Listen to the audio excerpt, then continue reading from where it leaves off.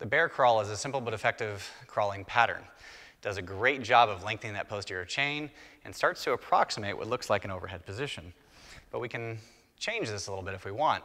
So we'll start in just this leg straight, arm straight position, pressing down on the ground, dropping those heels, butt up towards the ceiling, and I'll do my basic bear crawl, just ambling forward, nice and slow, getting a little stretch, starting to load that shoulder and that core.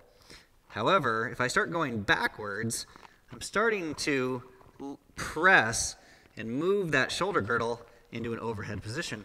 So for this reason, we like to use bear crawls, and especially a backwards bear crawl, to start prepping for the stability needs for an overhead lift. Same thing, time and distance. Go longer, go further, set a clock, make them do it.